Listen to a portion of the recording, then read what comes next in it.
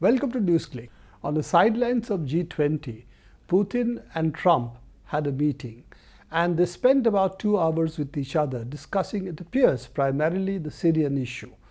Now, there are 2 reasons why this is significant. One is that Russia and the United States have gone head to head, particularly in Syria, for quite some time. And there has been a feeling that things were spiraling out of control. The chance of war, Ukraine was on the boil. So Russia and United States going head to head is not exactly good news for the world. So if they did meet and they could work out certain things among themselves, this is really good and welcome news for the rest of the world. Probably even for Russia and the United States. Trump has been hamstrung by the fact that he has been accused of collaborating with Russia for his elections. This does not seem to have affected the discussions he has had. One of the significant outcomes of this meeting seems to have been that they have struck a deal on South West Syria and declared that they will both support a ceasefire over there.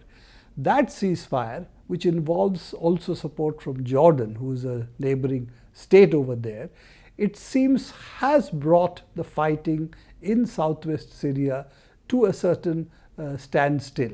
Yes, this does not extend to Al-Qaeda groups, nor does it extend to the ISIS. So these are 2 groups which are outside the ceasefire, but the bulk of the groups in southwest Syria who've been fighting Damascus, Bashar al-Assad's government, have been with probably more closely aligned to the Americans, the Free Syrian Army and others, and they seem to be willing to stand by the ceasefire which has been worked out between Putin and Trump. So in that sense, this is if this really holds good, if the ceasefire holds good, it could set a different interaction between Russia and the United States on Syria, and it is possible that both would try to work together to defeat the ISIS, work together on issues of Al-Qaeda, and try and stabilize the Syrian situation. Does it mean that the United States accepts Bashar al-Assad's government? Probably not. Does it mean they're willing to work with it? Probably yes. The one country which is going to be unhappy about southwest Syria's ceasefire is Israel, because it's located in Golan Heights. As people know, Golan Heights is occupied by Israel after 1967 war, and that is something which they feel that if the ceasefire takes place, then Syrian government would be strengthened and its allies like Hezbollah would be strengthened in that region.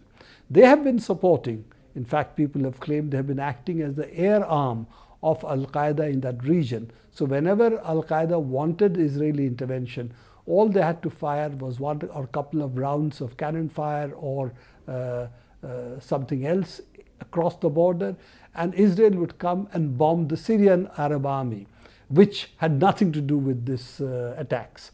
So in Golan, they have been cooperating very closely with the Al-Qaeda forces. This is now public, has been public for some time, but even Wall Street Journal and other mainstream papers have now printed the close relation Israel has had with the rebels in this area.